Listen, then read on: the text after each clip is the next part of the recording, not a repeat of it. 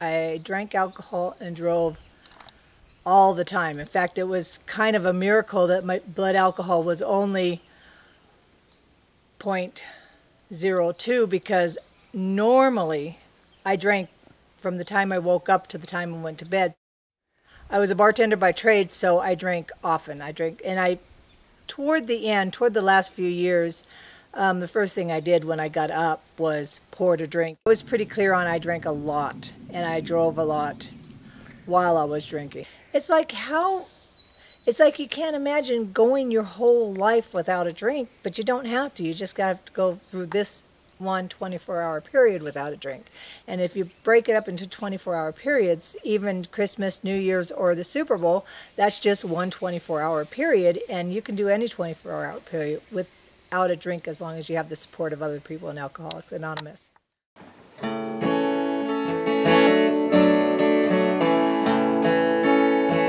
Life's worth more than cigarettes and methamphetamine.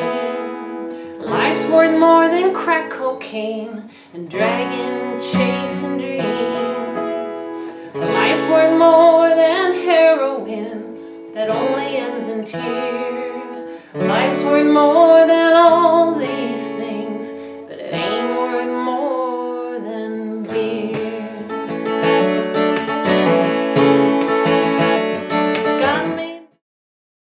While the pain and suffering of the families affected by these accidents are hard to measure, what can be measured is the strength and courage of a government willing to reduce the grisly numbers. We know that drivers are significantly impaired at 0.05. There is no debate about that. We lose on average of 10,000 people to impaired driving crashes every year. If our government is really interested in saving lives, all they have to do is look to other countries. Australia, Austria, Denmark, France, Germany, Israel, South Africa, Spain, and many more have already adopted a 0.05 illegal BAC limit for driving at the urging of leading medical, highway safety, and public health organizations. Japan, Poland, Norway, Russia, and Sweden have an even lower illegal BAC limit of 0.02 to 0.03. As you have heard, it's been 30 years since states began adopting the 0.08 BAC limit. Since then, however, the percentage of fatal crashes involving impaired drivers has not improved. It's time for a new national campaign and a new consensus to lower the illegal drunk driving threshold to 0.05 BAC or lower. Numerous studies from around the world show that once every state has adopted the new standard, we will save from 800 to 1,800 lives, reduce thousands of injuries, and save billions in costs, all without any appreciable increase in enforcement. Yes, it's time for the U.S. to join the rest of the world in adopting a lower legal level of alcohol-impaired driving. As the NTSB has shown, we will be in good company when we do. I'm a young person in long-term recovery, and for me this means that I have not put any drugs or alcohol in my body in the last 3 years. Recovery for me has opened up so many doors in my life. It allowed me to rebuild relationships with my family, gave me the opportunity to go back to school again.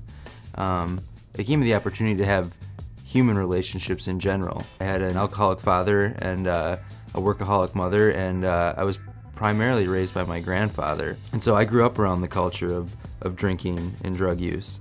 And so I had my first drink of alcohol when I was in 8th grade, and I smoked pot for the first time when I was in 8th grade.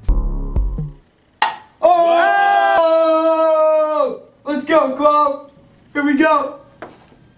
Chug, chug, chug, chug, chug, chug, chug!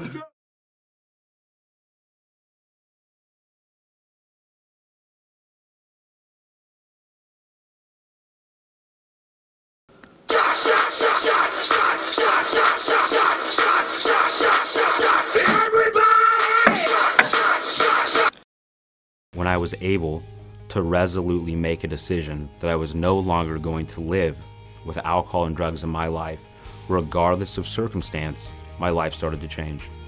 And I was able to add value to other people's lives outside of my own. If you would have told me 5 or 6 years ago that my dad was going to be the best man at my wedding and my family and friends were going to come together on one day to see me marry a woman that I could never have imagined to be with for the rest of my life, I just wouldn't have believed you. I would have never thought that my life today could be so extraordinary. Not only filled with faith and family, but a lot of fun. Kate could not have been happier. And she told me it was the best day of her life. Well, I placed her in a limousine for the ride home. There was a drunk driver. He drove straight into us, and I could hear my wife screaming. I was looking on the floor for Kate to make sure that she was okay. Her head had been torn from her body. Every time you get behind the wheel drunk, you put all of us at risk. Could you live with yourself if you murdered my daughter? I was pulled over 4 times for DUI, and I was convicted for 2. I did not ever think I had a problem with alcohol. I thought I was just having a good time. I believe that everybody drank. I'd say a couple things. My advice to someone in a DUI class would be, 1, the advice that that woman gave me, or what she said to me. If you drink, you are going to drink and drive. You're going to continue to drink and drive. And for me, that was scary, because if I continue to drink and drive, the percentage that I'm going to drink, drive, and kill someone rises, and I could not live with that. It's something that I've learned being sober, is that people who do not have a problem drinking do not think about not drinking. You know, if you have to plan your drinks, if you have to think about not drinking and not driving, there's a problem there.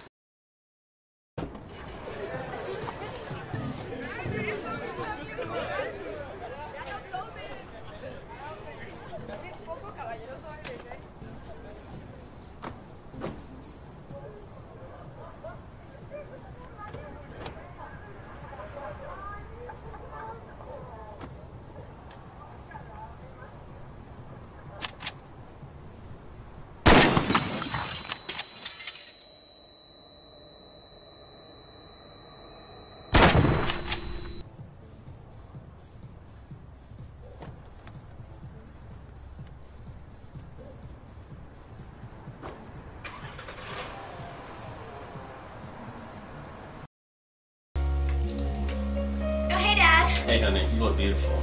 Thanks. Be careful tonight. Okay, see you later tonight. Hey!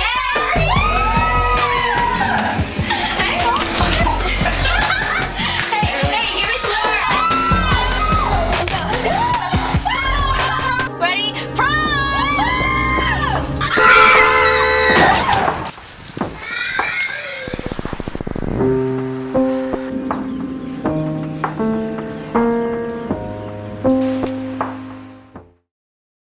What did happen when you got busted for DUI? I got a DUI because I was out the other night with my sister, and X and X happened, and it wasn't putting me in a good situation. But you were drunk. Yes, I was drunk. You were driving. I was not driving. I was actually parked. Had you been driving? I was parked for 2 minutes. Yeah. Had you been driving before that 2 minutes?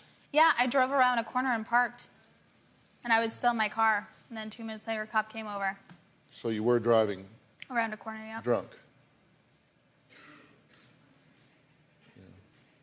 Yeah. That would be a yes? I wasn't driving, so no, I was not driving drunk. Well, I thought you said you were driving. I drove around a corner and parked.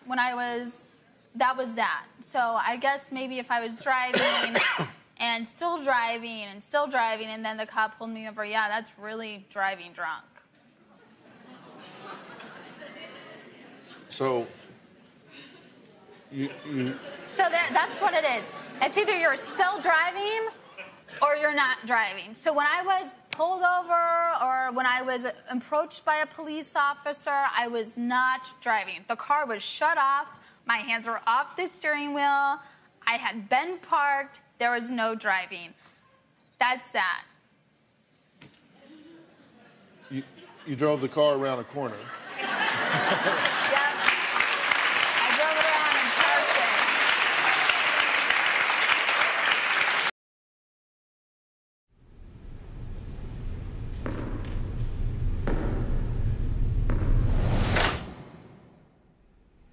it. I'm so sorry. We did everything.